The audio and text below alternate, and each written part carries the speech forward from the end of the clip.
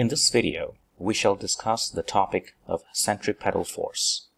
We will explain what is centripetal force, namely the idea and concept behind it, how it is related to centripetal acceleration that we saw in previous video, and finally how to use the concept we learned to solve problems associated with centripetal force. Let's assume you have this object. It's moving in a uniform circular motion with constant speed of v meter per second.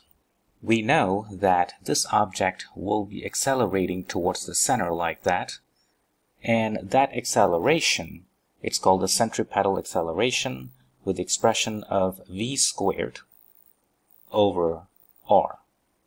And this acceleration is in a radial direction, namely it is pointing towards the center. We also know from Newton's second law, if there is an acceleration, there must be a net force, and they are related like that, F net equals to ma. And since there is this acceleration, there must be a net force that's causing that acceleration. Now that net force is called the centripetal force. And the direction of this net force follows the direction of the acceleration. So the direction of the centripetal force is the same as the direction of the centripetal acceleration, namely towards the center of the circle. So let's denote the centripetal force with a subscript c, and using these two expressions we can write a formula for the centripetal force, namely F sub c equals mass of this object that is going in the circle times v squared over r. So this is just the quantity in the bracket is the centripetal acceleration.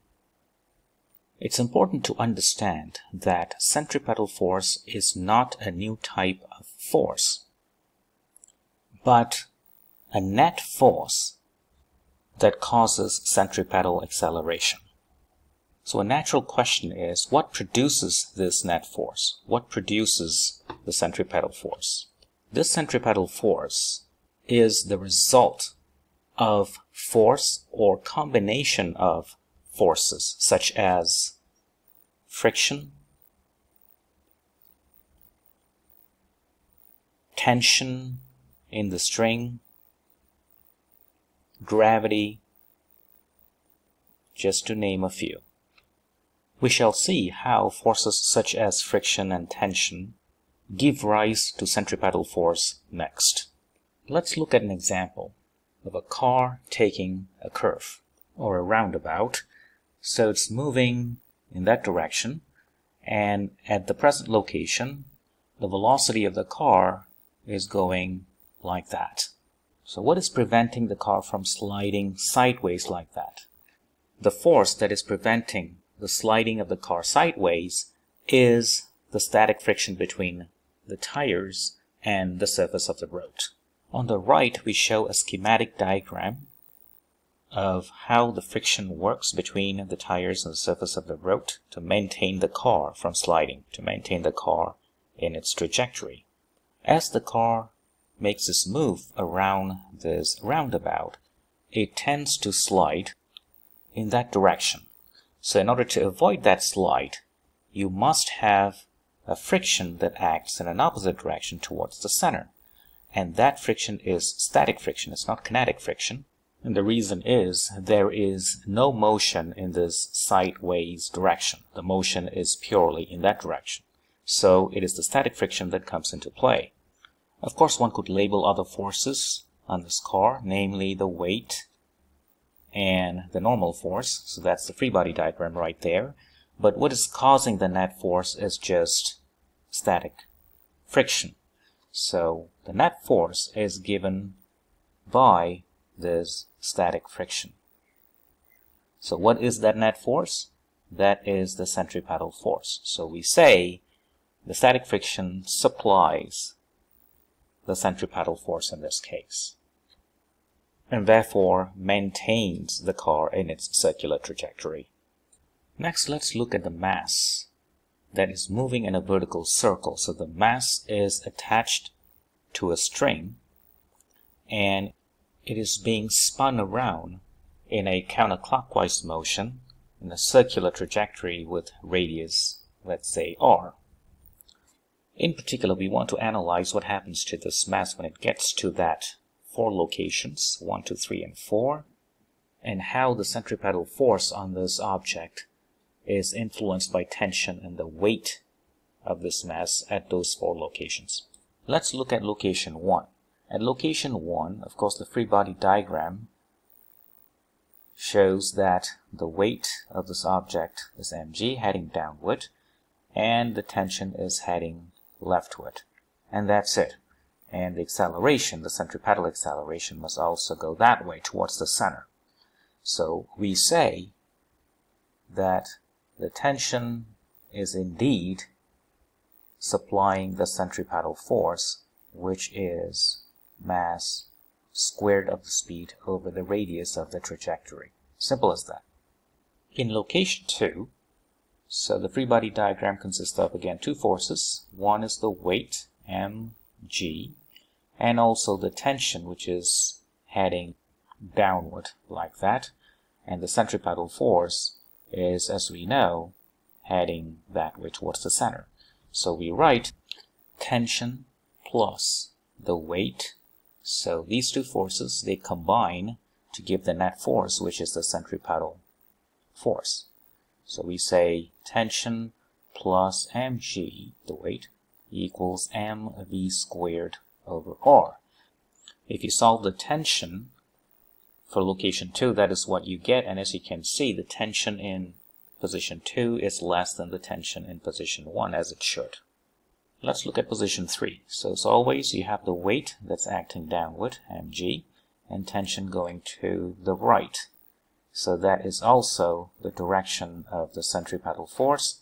So in this case, again, the tension is indeed supplying the centripetal force for this mass to maintain it in that circular motion, mv squared over r. So you see the tension in position 3 is the same as the tension in position 1. Now position 4. So the weight is down, mg. Now the tension is now up, and the centripetal force is always towards the center. So that means tension minus the weight is the centripetal force. So tension is weight plus centripetal force, and we can say the tension here is indeed greater than tension in other 3 locations. This illustration clearly shows how forces such as tension and weight can combine to produce centripetal force that is indeed a net force acting on this rotating mass. Let's look at the following problem. A flat, unbanked curve on a highway has a radius of 240 meters. If a car rounds the curve at a speed of 30 meters per second, calculate the minimum coefficient of friction, that is, minimum coefficient of static friction, between the road and the tires of the car that will prevent the car from sliding. We show a schematic diagram of this problem. Now the direction of motion is, of course, into the screen. And let's label all the forces. So you have the weight of that car, let's call it W, and then you have this normal force on the car, N, and then of course you have friction that is preventing the skidding, static friction that preventing the skidding of the car towards the center. Let's say the center is here. So from our video on friction, we know static friction is given by such an inequality. So mu sub s is the coefficient of static friction that we want to determine, and is the normal force, and F sub s is the static friction. From this free body diagram, we also know that the net force is the centripetal force. So static friction supplies the centripetal force, which is mass times square of speed over the radius of that circular trajectory.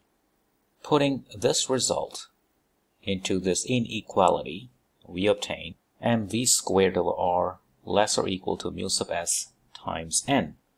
The normal force is the same as weight, which is mg. So you can write the right-hand side of this inequality like that.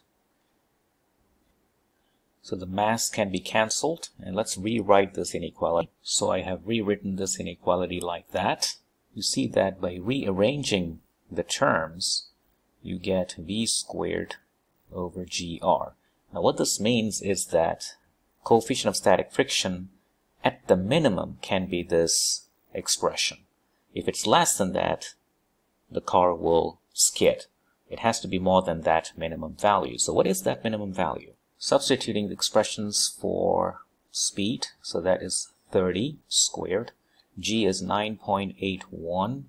The radius is 240, and that will give you 0.382. That means mu sub s must be greater or equal to 0.382 in order for the car to round the curve successfully. So the minimum coefficient of friction is indeed 0.382. That solves the problem. So this 3 kg mass in this problem is spinning in a circular trajectory like that about this vertical rod, and is connected by 2 strings, upper and lower string. So we want to determine the tension in the lower string. Upper string tension is given as 90 newtons. We also want to know the speed with which it rounds this orbit and the net force on this 3 kg mass. So the first thing is the free body diagram. So you have this weight, 3 times gravity, this upper tension, which we know, 90 newtons, tension in the upper string. The lower tension is TL, which we don't know. And the acceleration is going towards the center. So that is a centripetal acceleration. Let's call it AC. Now let's write down F equals to MA along the Y direction. So that's a vertical direction. The object is not moving in vertical direction. So that means the net force along the vertical direction is 0. So 90 sine alpha, that is the Y component of that 90 Newton tension, must be balanced by the Y component of the lower tension, TL, again, sine alpha, plus the weight, 3g.